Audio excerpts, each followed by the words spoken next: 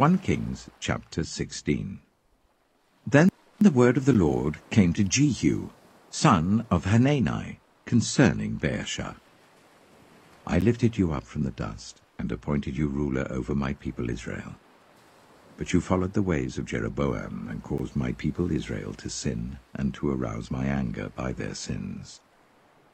So I am about to wipe out Baasha and his house, and I will make your house like that of Jeroboam son of Nebat.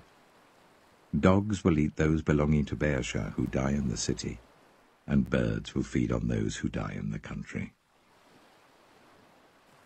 As for the other events of Baasha's reign, what he did and his achievements, are they not written in the book of the annals of the kings of Israel? Baasha rested with his ancestors and was buried in Tirzah, and Elah his son succeeded him as king. Moreover, the word of the Lord came through the prophet Jehu, son of Hanani, to Baasha and his house, because of all the evil he had done in the eyes of the Lord, arousing his anger by the things he did, becoming like the house of Jeroboam, and also because he destroyed it. In the 26th year of Asa king of Judah, Elah son of Baasha became king of Israel, and he reigned in Tirzah for 2 years. Zimri, one of his officials, who had command of half his chariots, plotted against him. Elah was in Tirzah at the time, getting drunk in the home of Arza, the palace administrator at Tirzah. Zimri came in, struck him down, and killed him in the 27th year of Asa king of Judah. Then he succeeded him as king. As soon as he began to reign and was seated on the throne, he killed off Baasha's whole family. He did not spare a single male, whether relative or friend.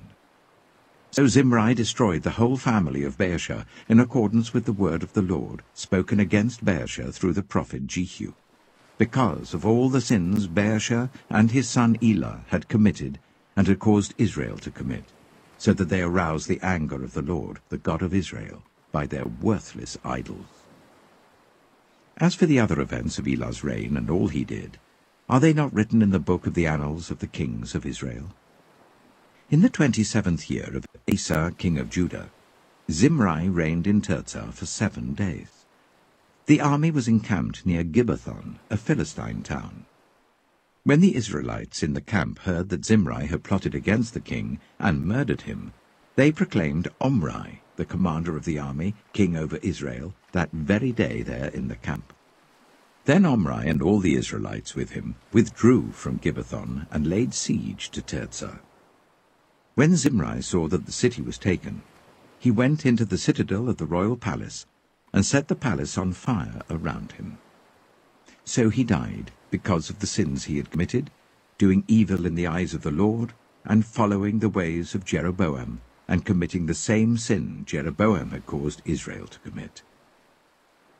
As for the other events of Zimri's reign and the rebellion he carried out, are they not written in the book of the annals of the kings of Israel? Then the people of Israel were split into 2 factions. Half supported Tibni, son of Ginath, for king, and the other half supported Omri. But Omri's followers proved stronger than those of Tibni, son of Ginath. So Tibni died, and Omri became king. In the 31st year of Asa king of Judah, Omri became king of Israel, and he reigned for 12 years, 6 of them in Tirzah. He bought the hill of Samaria from Shema for 2 talents of silver, and built a city on the hill, calling it Samaria, after Shema, the name of the former owner of the hill. But Omri did evil in the eyes of the Lord, and sinned more than all those before him. He followed completely the ways of Jeroboam son of Nebat, committing the same sin Jeroboam had caused Israel to commit, so that they aroused the anger of the Lord, the God of Israel, by their worthless idols. As for the other events of Omri's reign, what he did and the things he achieved, are they not written in the book of the annals of the kings of Israel? Omri rested with his ancestors and was buried in Samaria, and Ahab, his son, succeeded him as king. In the 38th year of Asa king of Judah, Ahab, son of Omri, became king of Israel, and he reigned in Samaria over Israel for 22 years.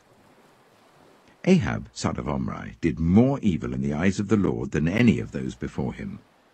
He not only considered it trivial to commit the sins of Jeroboam, son of Nebat, but he also married Jezebel, daughter of Ethbaal, king of the Sidonians, and began to serve Baal and worship him.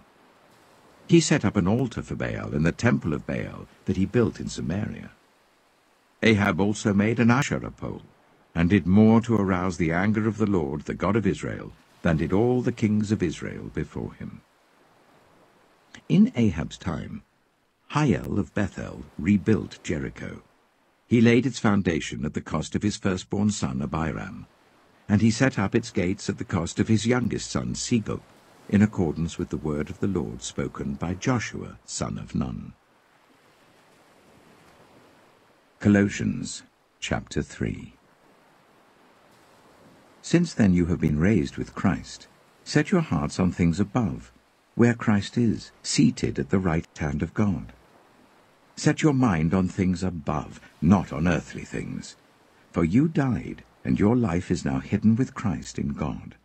When Christ, who is your life, appears, then you also will appear with him in glory. Put to death, therefore, whatever belongs to your earthly nature: sexual immorality, impurity, lust, evil desires, and greed, which is idolatry. Because of these, the wrath of God is coming. You used to walk in these ways in the life you once lived. But now you must also rid yourselves of all such things as these: anger, rage, malice, slander, and filthy language from your lips. Do not lie to each other, since you have taken off your old self with its practices and have put on the new self, which is being renewed in knowledge in the image of its Creator.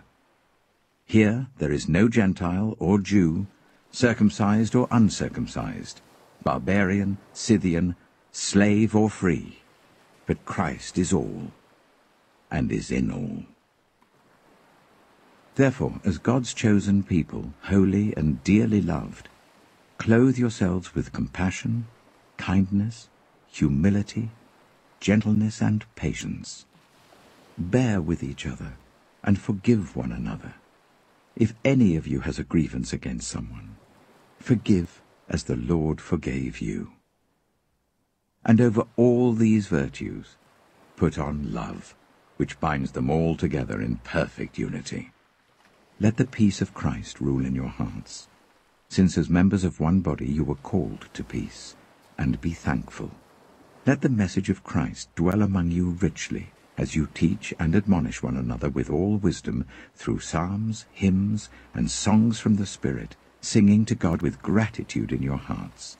And whatever you do, whether in word or deed, do it all in the name of the Lord Jesus, giving thanks to God the Father through him. Wives, submit yourselves to your husbands, as is fitting in the Lord. Husbands, love your wives, and do not be harsh with them. Children, obey your parents in everything, for this pleases the Lord. Fathers, do not embitter your children, or they will become discouraged. Slaves, obey your earthly masters in everything, and do it not only when their eye is on you and to curry their favor, but with sincerity of heart and reverence for the Lord. Whatever you do, work at it with all your heart, as working for the Lord, not for human masters, since you know that you will receive an inheritance from the Lord as a reward. It is the Lord Christ you are serving. Anyone who does wrong will be repaid for their wrongs, and there is no favoritism.